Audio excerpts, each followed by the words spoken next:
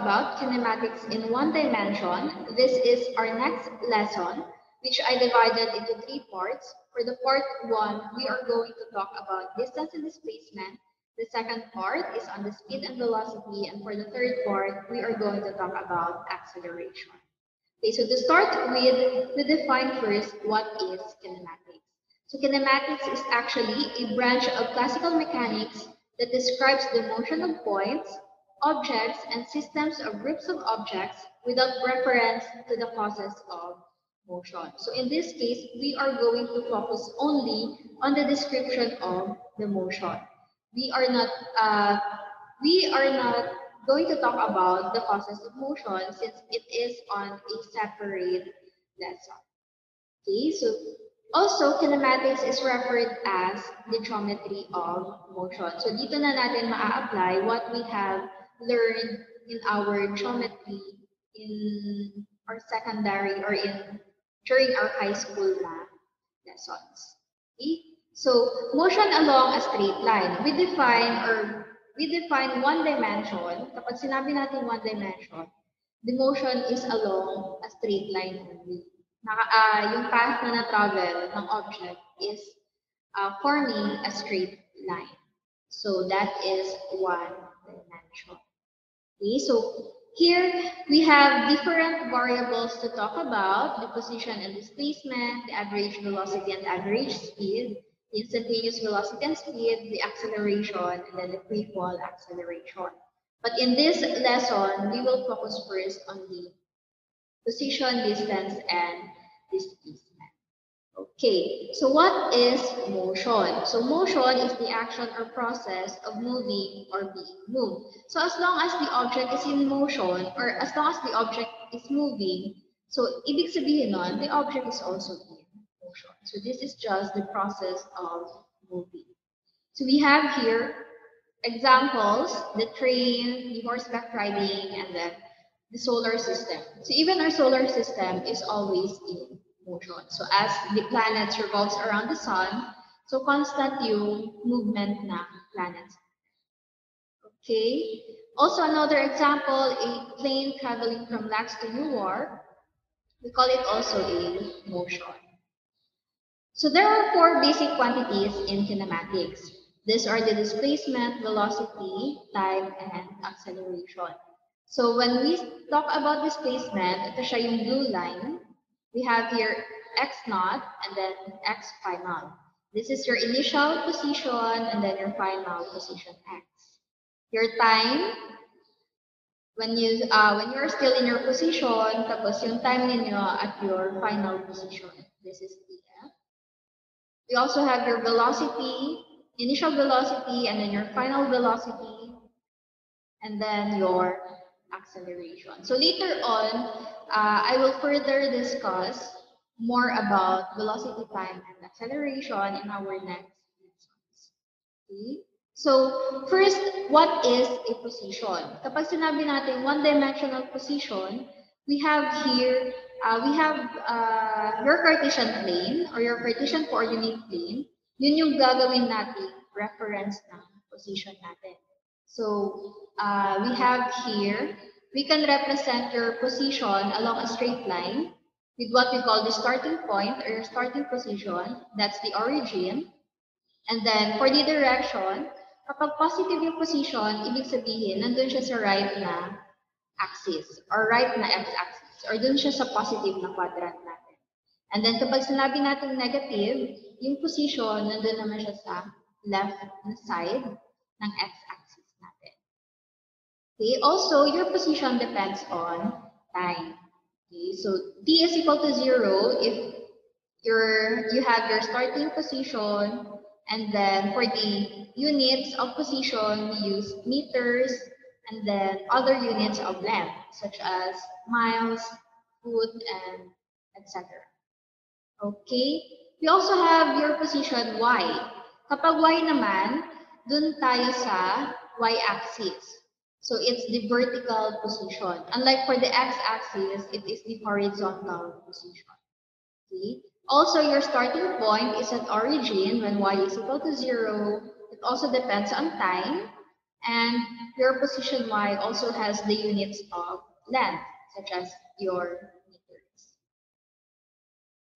Okay, so this one, we have here how you can illustrate your position. Ito yung x-axis natin. We have your origin at the 0. And then, kapag positive yung direction, ibig sabihin, it goes to the right or dun sa positive na axis natin. And then, negative naman kapag going to the left.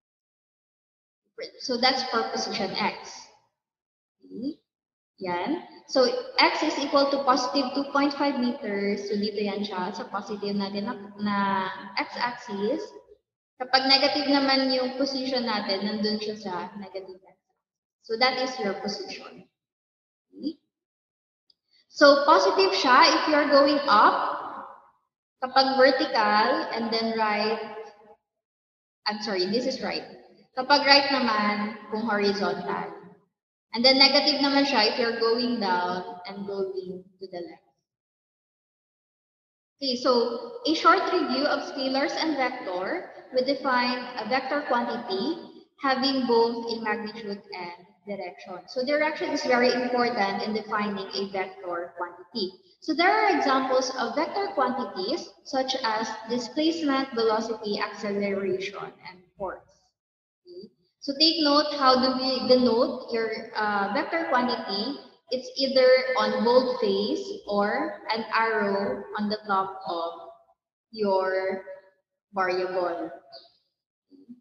And then a scalar quantity only has magnitude. So not necessarily the direction. When you talk about scalar quantity, we have here distance, your mass, temperature, and time. So this is examples of scalars. And then for motion along a straight line, the direction is represented simply by positive and negative signs. So in this case, not necessary na nagamitin natin si north, east, west, and south, depending on the word problem or depending on the problem that we have, kung ano yung hinihingi. Enough na si positive at saka si negative sign. Kasi pag sinabi natin positive, ibig sabihin si direction is either going to the left, going to the right, or going to the up, or going up, sorry. And then negative naman siya if it's going down or going to the left.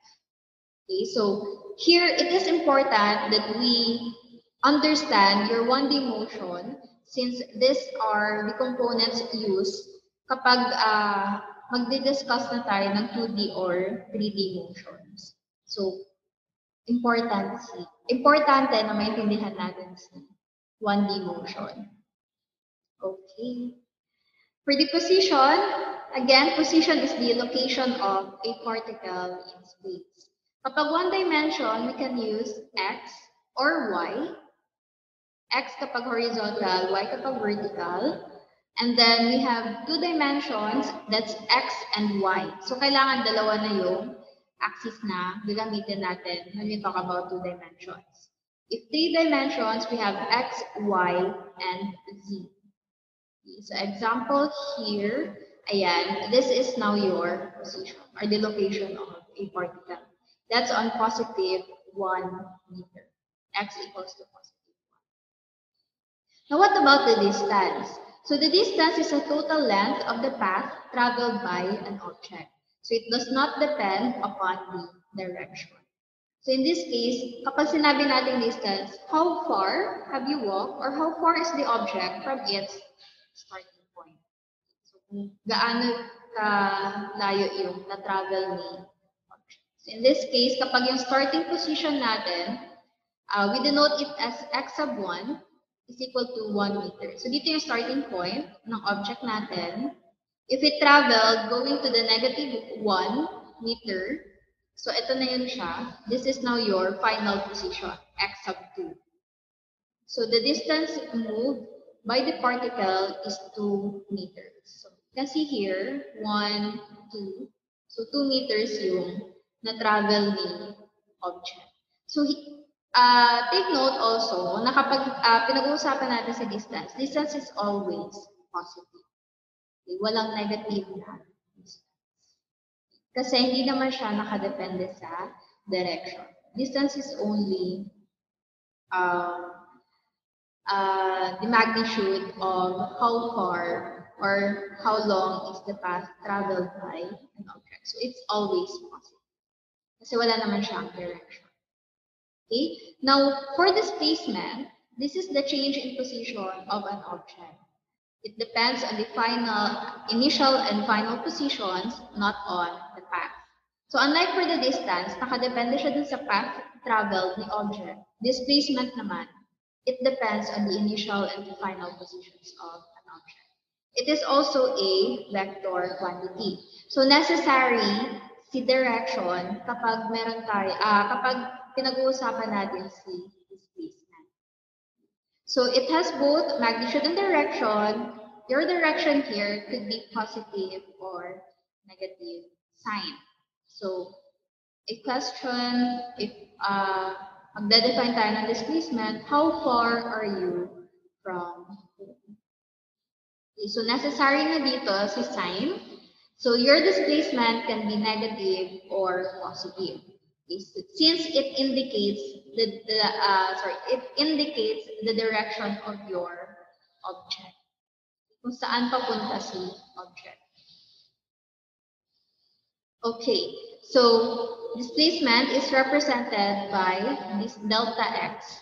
Kapag nakita niyo itong sign na ito, itong parang triangle, this is what we call delta. Okay, so delta is necessary to define that you are representing a variable that is from your final to initial position. Or yes, you are talking about this one. Kapag meron tayong change in position. That's it. Kapag merong change in position, we can define it as delta. So kapag merong delta x, ibig sabihin meron tayong change in position. So that's x2, that's your final position, and then x1, that's your initial position. So you just subtract final minus initial, that is now your displacement. Okay, so in this case, your initial is 1. I'm sorry, your initial is positive 1 and then your final is negative 1. So negative 1 minus 1, that's negative 2. So in this case, the displacement ninyo is negative 2 meters. Ibig sabihin, 2 meters going to the left. That is your displacement. Okay? Now, distance versus displacement. This is how you illustrate distance. From A to B. Kapag ganito yung path, for example, walang daanan na diretso kay B, kailangan mo pang umikot at this side in order for you to go to position B. So this is now your distance. Your displacement, how far are you from A? So basically, that is just 50 meters. Okay. Unlike a distance, ito yung path na i-travel ninyo. Pero kung gaano kayo kalayo kay B, or gaano kalayo si A at B sa isa't isa, we call it displacement. So I hope you understand the difference between the two variables. Yes. We also have the time graph. When defining distance and position, it is necessary that we have your time also. Okay. So the time it takes for you to go from one position to another. So that's the importance of time in time graph. So here, this is just an example. Kapag given kayo ng positions A, B, C, D, E, and F, and then we have your certain time, kung saan ninyo naabot, kung ilang oras or ilang seconds bago ninyo napuntahan yung position na yun, 10, 20, 30, 40, and 50. And then X, this represents your distance. Okay. So here, I'm sorry, I think that's, this is your displacement, and then this is your time. Okay. So at position 0, or at time 0, your position is nasa 30 CA. So, andito si 30. Okay. At time 10, equal to 10 seconds, si B is nasa 52 meters. So dito, this is approximately 52. Si C naman, nandito, at 20 seconds, nasa 38 meters na siya. So this is 38, i-approximate lang natin. That's 38. And then, at 30 seconds, nasa 0 siya. Okay. So at the origin, dito. And at 40 seconds, si E naman, that's negative 37. So dito siya sa negative natin na axis. This is 37, negative 37. And then, at 50 seconds, nasa negative 53 siya. So, itong red na line, it represents your distance. Tapos, ito siya, you have here. Ma-observe din nyo, meron ditong green na line. That is your displacement. So, yun yung shortest path travel. Or yung shortcut. So, displacement is not distance. So, different talaga sa displacement. So that's all for today. Thank you for listening. I hope you understand our topic on distance and displacement. I will upload a separate video for the examples that deals with problems involving distance and displacement. And then if you have questions, clarifications, and suggestions, please don't hesitate to send me a message on my Facebook Messenger. Thank you, everyone. God bless and excel at all times.